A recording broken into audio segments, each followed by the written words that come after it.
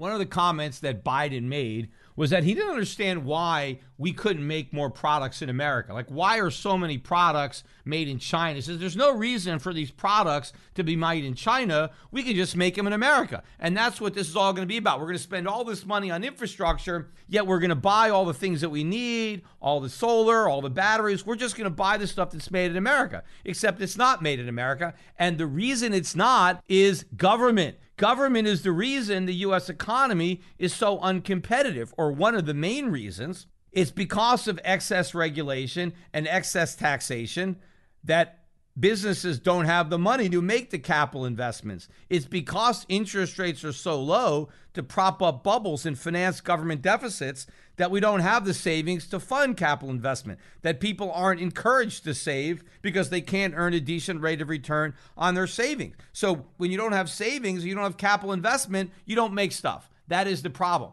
And Biden just doesn't understand those reasons. Now, the other reason, ironically, had to do with labor unions, which is something that Biden praised.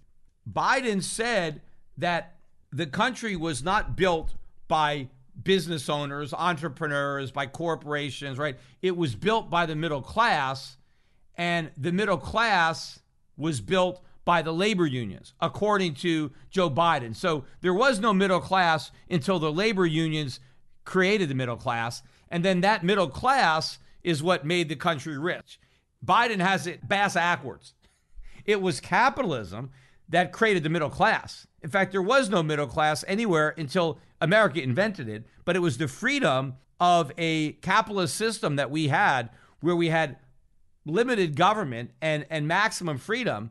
That is what gave birth to the middle class. Now, the middle class did create the labor unions, and it was kind of like Frankenstein creating a monster, because the Frankenstein monster ultimately turns on Frankenstein.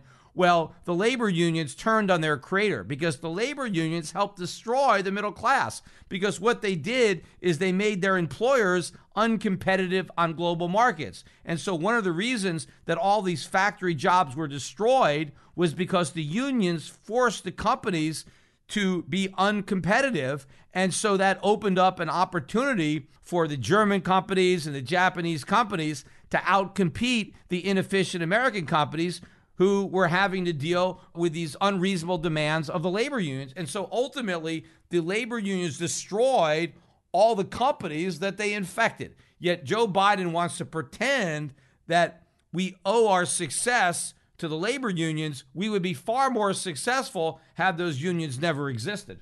And it's not an accident that the industries that were the most heavily unionized were the ones that got destroyed.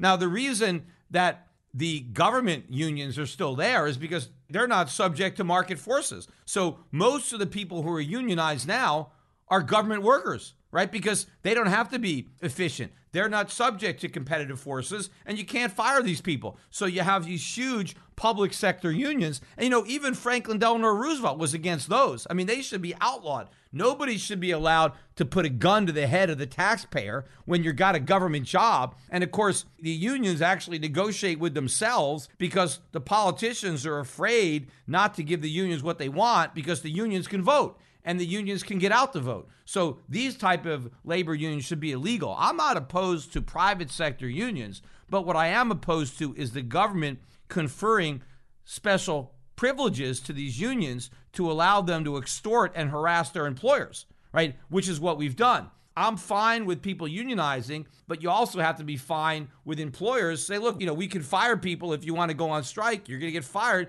We're going to replace you with other workers. And the labor union shouldn't have any ability to interfere with that process. The Peter Schiff Show.